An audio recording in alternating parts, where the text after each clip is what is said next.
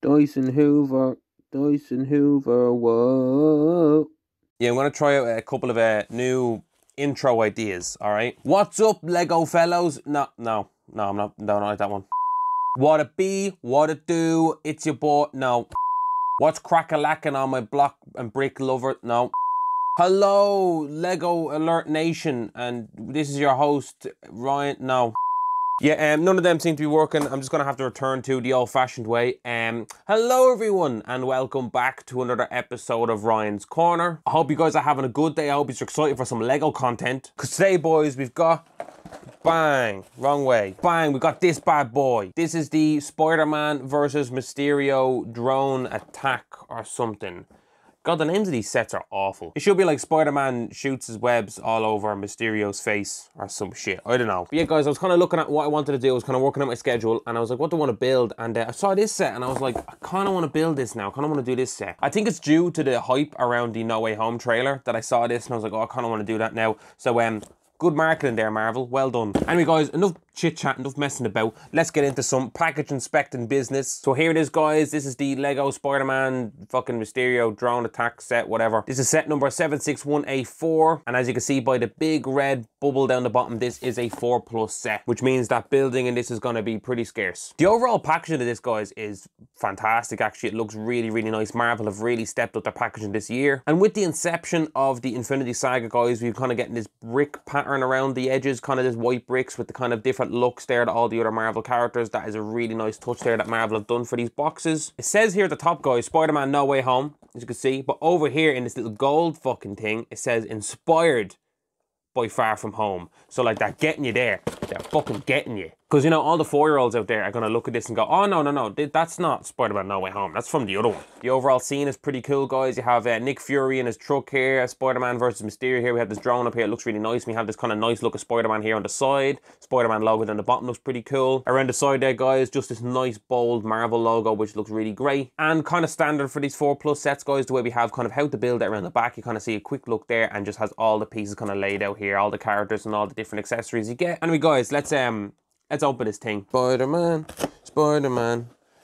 Then open it up, guys. Let's do this. Bang. 2 bags of Lego, guys. We should fly through this. And we get this one brick piece here, which is pretty standard for these 4+ sets. But I don't know if you can see at the bottom, it has like the kind of chassis pieces built onto it. What? So we're getting like 3 pieces in one kind of glued together for all you stupid 4-year-olds out there. Instructions, guys, and we have 2 sets of instructions for like what? Like 10 steps or something? Why do we need 2 instructions? We have one, the first booklet is for Spider-Man, Mysterio and his little drone. How many steps to this, guys?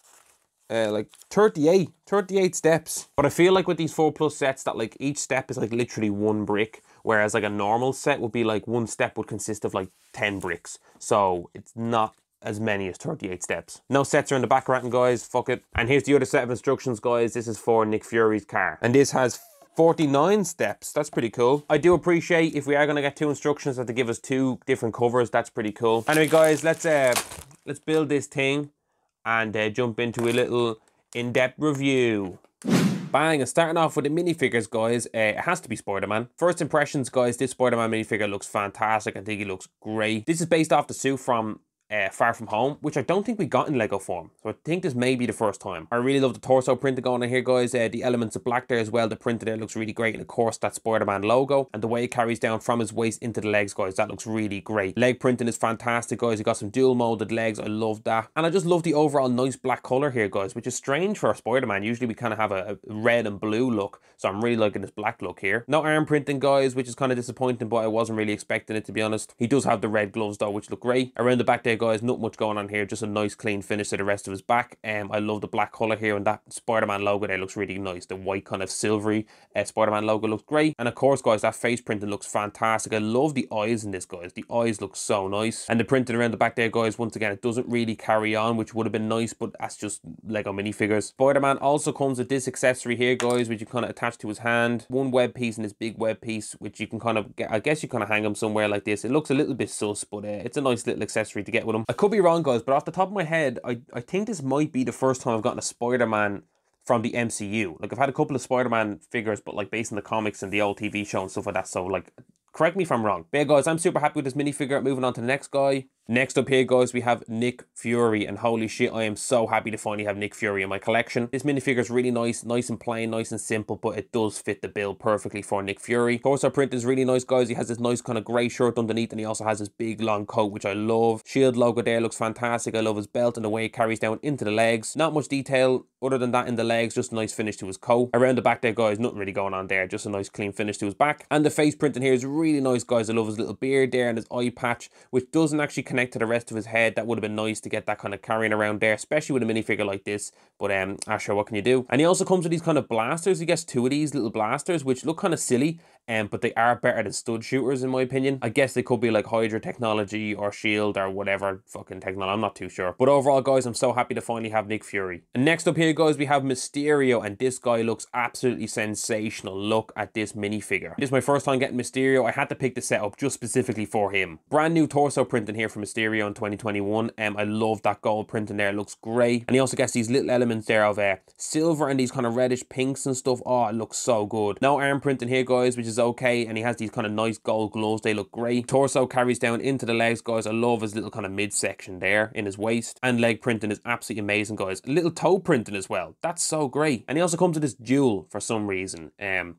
I'm not too sure. I absolutely love the cape here, guys. The cape piece looks so nice. Just one hole as well, which means he doesn't have a big collar or anything. If you lift up his cape, guys, you can kind of see the printing around the back, guys. That looks so great. And nice. I love the way this kind of links into his cape. This little pink piece here links into his cape really nicely. And of course, guys, this headpiece looks fantastic. I absolutely love this crystal ball piece almost. It looks really nice. This kind of like, you can kind of see the sparkles in there. Oh, it's so good. You can lift off the helmet here, guys, and he just has this kind of blue head.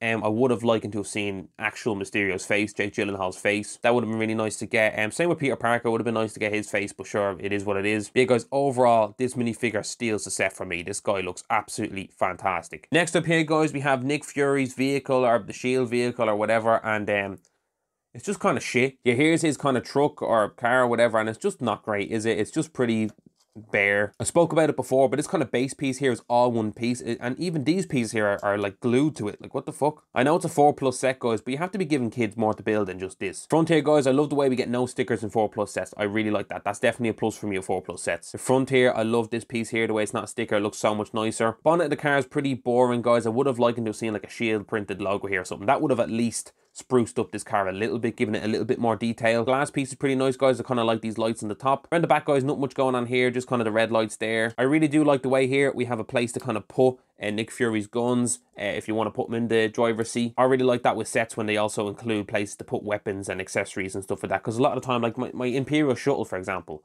I know I reference this set a lot, but like Darth Vader's there, and when I put him in, I'm like, where do I put his lightsaber? There's just nowhere really to put it. Yeah, guys, I'll just sit Nick Fury in there now. He's just sitting there, and he looks really nice. He's a nice little fit there. He's not going to see much out there, is he? Yeah, he's not going to see much out there, considering the light's actually directly in front of him. Anyway, this car is not great, guys. Moving on. And next up here, we have a drone, guys, and this is just a bit of a stretch for me. There's just not a lot going on with this guy. This kind of one base piece here, and you kind of just build on top of that. I like these pieces here. You kind of move them up whatever way you want. I like the kind of green here. That looks cool, I guess. This is definitely a build that really would have excelled with some stickers or some printed bricks here. Nice printed piece here, guys, but it's the exact same print on Mysterio's walkie-talkie. And around the back here, guys, we have this piece here. You kind of fire him out there.